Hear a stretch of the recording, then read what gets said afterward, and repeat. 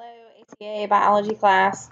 This is the rest of the chapter 4 video lecture. I'm just going to kind of skip through to where we were. All right, so this next structure is a lysosome. So a lysosome is the garbage disposal for the animal cells. So you really only find lysosomes in animal cells. That's because in plant cells, this function of the lysosome, this breaking down of waste, this occurs in the vacuole itself. So there are enzymes within the lysosome that aid in breaking down proteins, polysaccharides, lipids, nucleic acids, and even worn out old organelles. So these enzymes are active at a much lower pH than the cytoplasm's pH is. So therefore, the pH within the lysosome is more acidic since it's at a lower pH.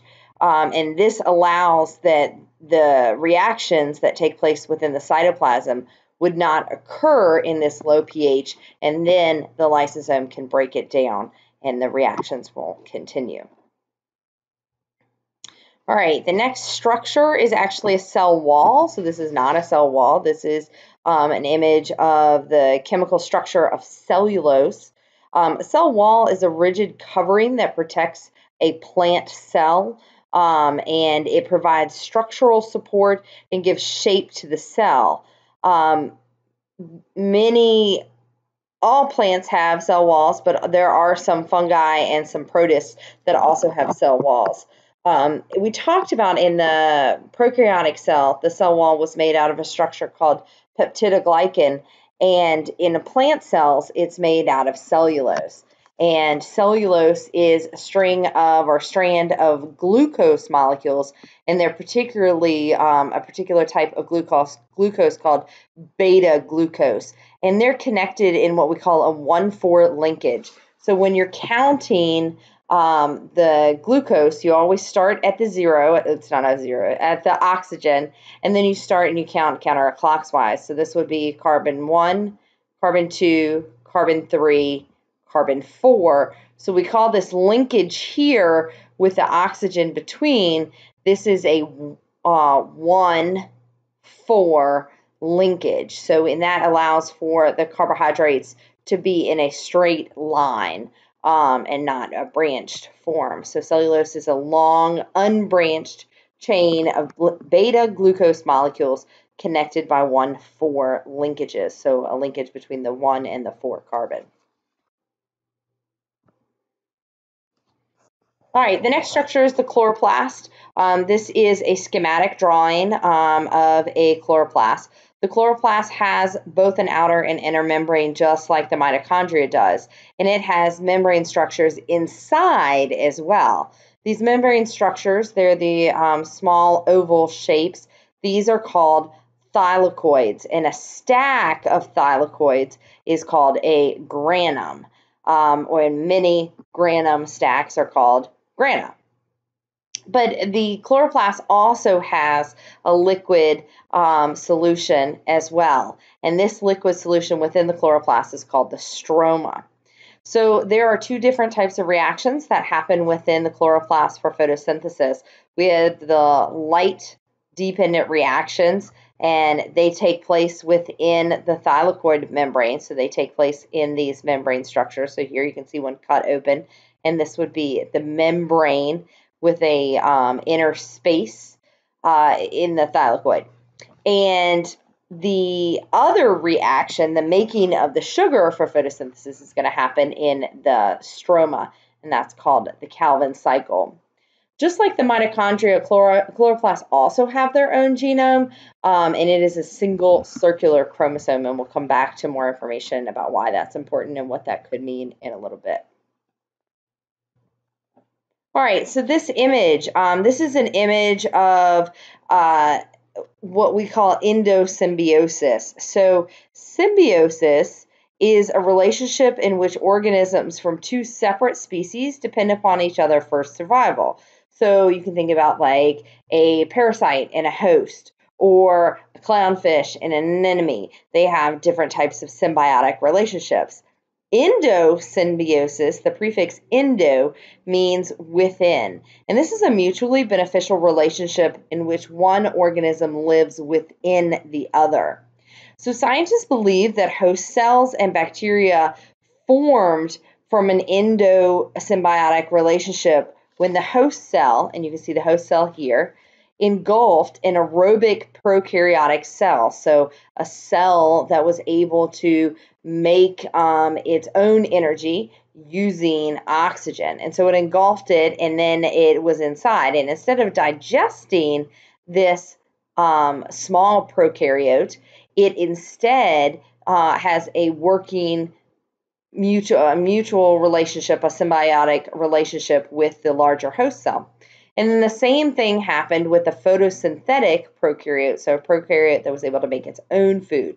So now we have this host cell, and he's ingested both the photosynthetic prokaryote and the aerobic prokaryote. And we think that this is how we evolved from prokaryotic cells into eukaryotic cells, and particularly explains why the chloroplast and the mitochondria have their own genome. And this took millions of years of evolution, but this ingested bacteria became more specialized in their functions, and again, turning into the chloroplast and the mitochondria. All right, this is a very, very crappy picture. I apologize, but this is pictures of the vacuole. And the vacuole plays a key role in regulating a cell's concentration of water in changing environmental conditions. So I talked briefly when we were lecturing in class about how a wilting plant, because that water is not within the vacuole does not extend to the edges of the cell wall, and thus there's no support for the cell wall, and thus allows the plant to wilt or droop. So here you can see a nice full central vacuole. It takes up most of the space if you're looking straight down, or if it's in, it could be covered up and could be underneath. So you could have the chloroplast around it, or you could be able to see it. So we'll look at those when we're doing our cells lab. All right, so this image actually shows the connection between the nucleus, the rough endoplasmic reticulum, and the Golgi. I'm going to spend this particular slide talking about the rough endoplasmic reticulum. Then we'll move on to the smooth endoplasmic reticulum, and then the Golgi in the slide after that. So the rough endoplasmic reticulum, or an endoplasmic reticulum in general, is a series of interconnected membranous sacs. So you can see how all of these sacs are connected and not separate. And these tubules and sacs collectively modify proteins, but they also synthesize lipids. So an ER has the endoplasmic reticulum has tubules that have hollow portions, and the hollow portion is called a lumen or a cisternal space. And the membrane itself is a phospholipid bilayer, and it is embedded with proteins, and it's continuous with the nuclear envelope.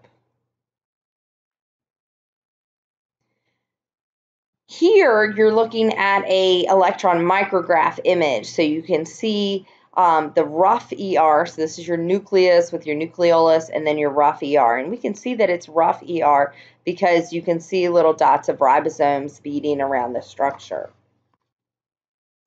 The ribosomes on the rough ER transfer the newly synthesized proteins into the lumen space, where the proteins can undergo structural modifications, such as folding or even acquiring side chains. These modified proteins incorporate into cellular membranes, so the ER or the ER's other organelles membranes. So they're going to do jobs within the cell later on. The rough endoplasmic reticulum also makes phospholipids for cell membranes, so that's where your phospholipids are made. If the phospholipids or the proteins are not destined to stay within the endoplasmic reticulum itself, they'll reach the destination that they are intended for via little vesicles that will bud off and break from the rough endoplasmic reticulum's membrane. So you also have a smooth endoplasmic reticulum, and the smooth endoplasmic reticulum is also continuous with the rough endoplasmic reticulum, but it has very few or almost no ribosomes on it. And its function is to synthesize carbohydrates, lipids, and hormones, particularly steroid hormones. It also will be used to detoxify medications and poisons, and in some cases, particularly in your muscle cells, it will store calcium ions.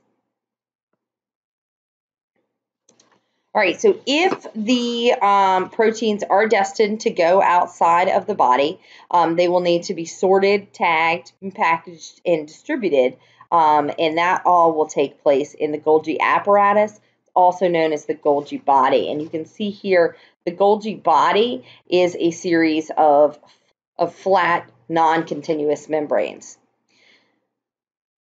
The Golgi body Golgi apparatus has two faces. One face or side that is closest to the rough endoplasmic reticulum, and this is called the cis face. And this is where the vesicles that have left the rough endoplasmic reticulum will fuse to the Golgi and will then empty their contents into the Golgi. These proteins can then be modified and sorted by the Golgi apparatus or the enzymes within. The most frequent modification that's done within the Golgi apparatus is adding short sugar molecule chains to the proteins. Then these newly modified proteins and lipids will be tagged with phosphate groups or other small molecules in order to get to their proper location. Then when they're ready, they're properly tagged and sorted, then they'll bud out from the opposite side of the Golgi apparatus, and that side is called the trans face. So the vesicles deposit their contents into other cell parts within the cell, or into other secretory vesicles that will fuse with the plasma membrane and release those proteins and the contents outside of the cell. All right, next we have the cytoskeleton. So there are three types of fibers within the cytoskeleton. There's microfilaments, there's intermediate filaments, and there's microtubules. And here is an example of all three on here. So microfilaments are going to thicken the cortex around the cell's inner edge like rubber bands. They resist tension. There are microtubules in the cell's interior where they maintain their shape by resisting compressive forces. There are intermediate filaments throughout the cell that also hold the organelles in place. We're going to spend the next few slides looking at these in a little bit more detail. So the first thing we have is microfilaments, and they are the narrowest of the three filaments. They function in cellular movement, and they have a diameter of about 7 nanometers, so very, very small. They are comprised of two globular protein intertwined strands that we call actin. So you have two actin filaments that you can see here in a slight twisted shape. So ATP, our adenosine triphosphate, our cellular energy, is going to power actin to assemble its filamentous form, to assemble into this microfilamentous state.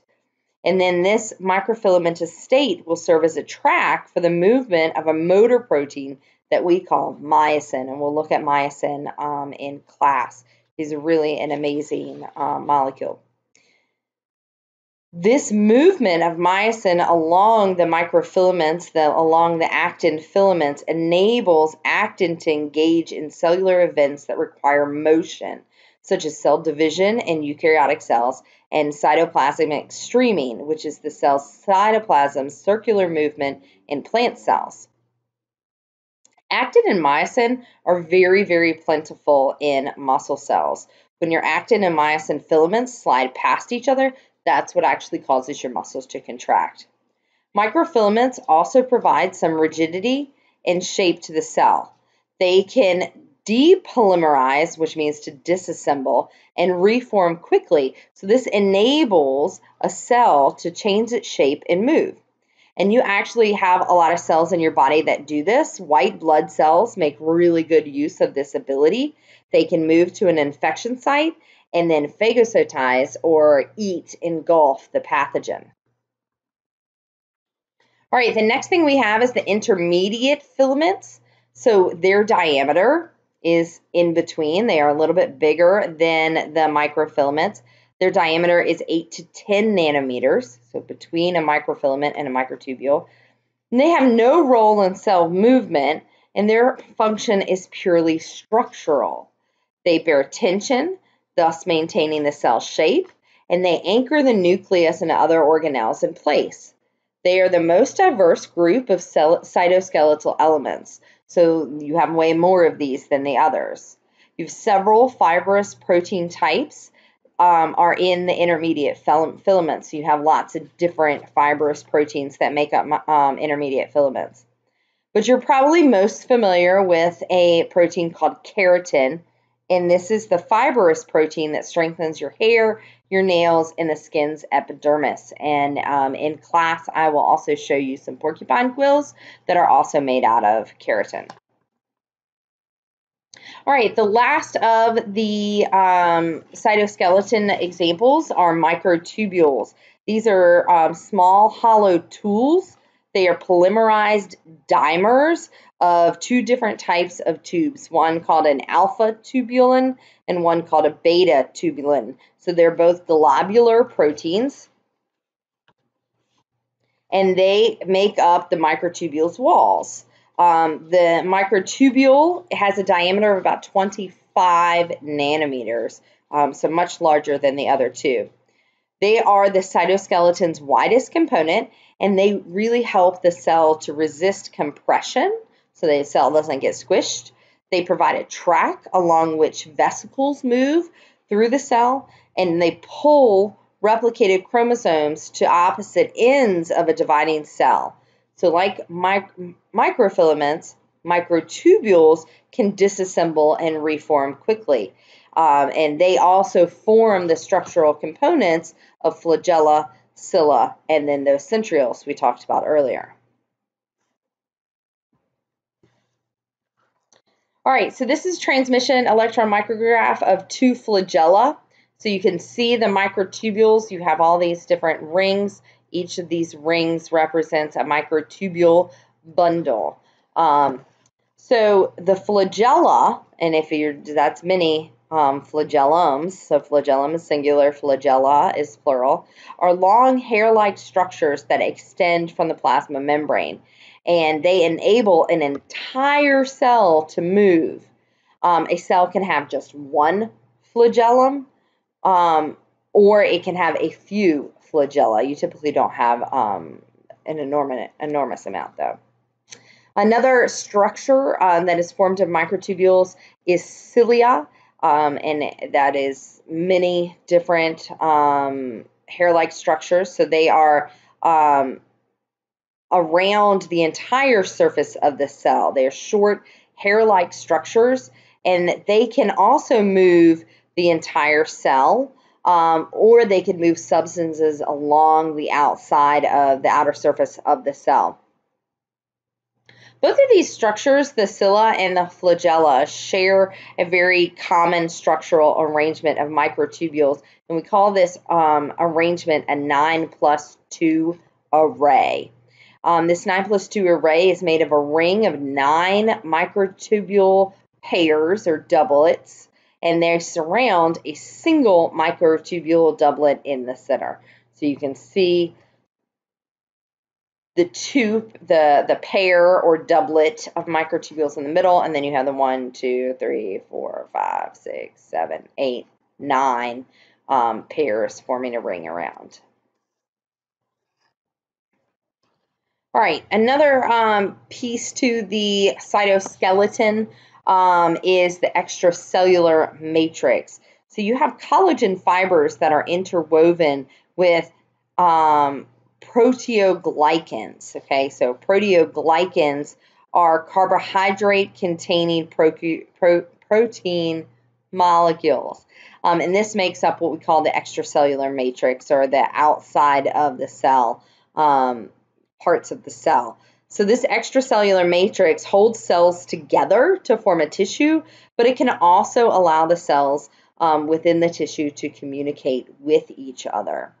So cells have protein receptors on their plasma membranes, extracellular surfaces. When a molecule within the matrix binds to the receptor, it changes the receptor's molecular structure. The receptor, in turn, changes the microfilament's conformation that's positioned just inside the plasma membrane. These conformational changes induce chemical signals inside the cell that can reach the nucleus and turn on or off the transcription of specific DNA sections. This is going to affect the proteins that are made and can also change the activity within the cell. All right, so plant cells can have weird channels. So a plant cell is, the most outside structure is a cell wall. But think about like when plant cells need to move water from cell to cell. Well, so they can have a junction between two plant cells, and this junction is a channel that flows and is open between the cell walls, and this is called a plasmodesma. So a plasmodesmata, so that's plasmodesma is the channel, and so all of the plasmodesmatas allow materials to pass from one cell's cytoplasm to adjacent cell's cytoplasm. So these are numerous channels that pass between adjacent plant cells' walls connecting the cytoplasm, and thus allowing or enabling the transport of materials from cell to cell and thus throughout the plant. Another junction between cells is called a tight junction. So a tight junction is just a watertight seal between two animal cells. This is held together tightly by proteins and prevents materials from leaking between the cells. Tight junctions are typically found in epithelial tissues that line internal organs. So a lot of people think that epithelial tissues are skin tissues, but it's really just the outer layer of tissue. So all of your organs have an epithelial level as well.